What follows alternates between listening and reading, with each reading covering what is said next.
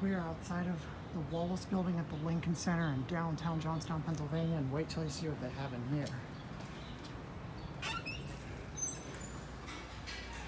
right, it looks like an old elevator. That's right, it's an old Otis, probably from the 40s or 50s.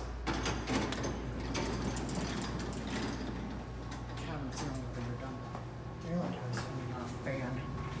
Look at this. Is that a 5 by 9? I don't know.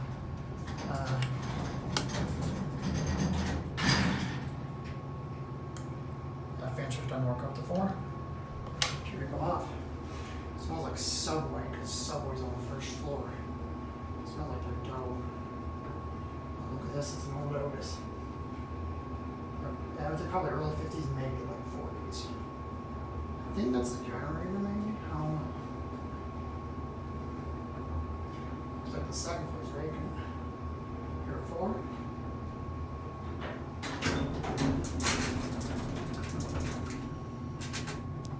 They're close to recovery. Go back down to 1. Got bake lights on buttons. That one's missing. You can see the incandescent bulb. That one lights up red, so obviously that's the down one, but put in the wrong place. You can actually lock the elevator, but luckily it's not locked. Basic Fico granular cab. It's a curved cab, which is interesting. The ceiling's curved too. One LED light which works.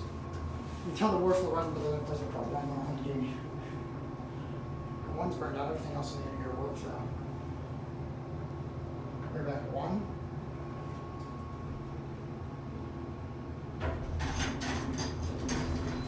Now let's see what this. Yeah, there's Subway.